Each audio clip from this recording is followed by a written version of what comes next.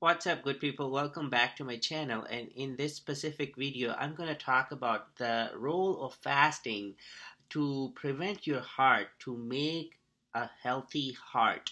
And this is a very authentic website. As you can see, it's an official website of United States government, and it's under NIH, National Institute of Health, and it's extremely authentic. And it's pretty recent as well. So let's go over how it helps. I wanted to go over briefly about the mechanism that what fasting does uh, towards protection of your heart. It does through different routes and different mechanism. For example, what it does is it acts on the oxidative stress mechanisms because there's decreased mitochondrial energy production, and that's why there's decreased production of free radicals, and that's why there's lesser of an inflammation, and that's how it prevents your heart from that oxidative stress damage, from the free radical productive damage for your cardiac muscles. Another thing is through the circadian rhythm mechanism, it does the syncing, and that is through the suprachiasmatic nucleus, and the feeding times are synchronized with the liver, the pancreas, the adipose tissues, and the muscles, and it optimizes the energy metabolism due to the syncing of the circadian rhythms with those organs. And a third very important route is through the ketosis.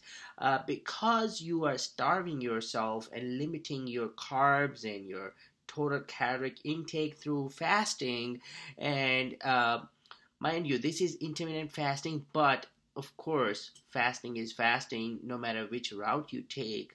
And I am generalizing it here, but again, all sort of fasting would apply here. Okay, so the third one that I was discussing is ketosis, and that's through carbohydrate metabolism and ketogenesis, and which in turn reduces your fat cells, which is adipose cells, and also it decreases the LDL and increases the HDL. So again, in other videos I have talked about it, that HDL is your healthy cholesterol and LDL is the bad cholesterol, the dirty cholesterol that your body wants to get rid of and your body does not like it.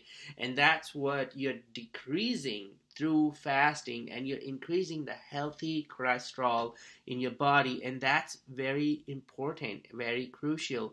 And that's what I wanted to bring forward in this video. There are many other theories, and this table, this chart is the best one that I wanted to bring forward here. If you have any questions, please go over the details. I will post the link of this video in the description of my video. I will post the link of this whole publication so you can go over it and ask me if you have any questions. Also talk to your cardiologist or primary doctor about it. That's gonna help you a lot. Okay, thank you so much. Have a great day. Stay tuned. Bye bye.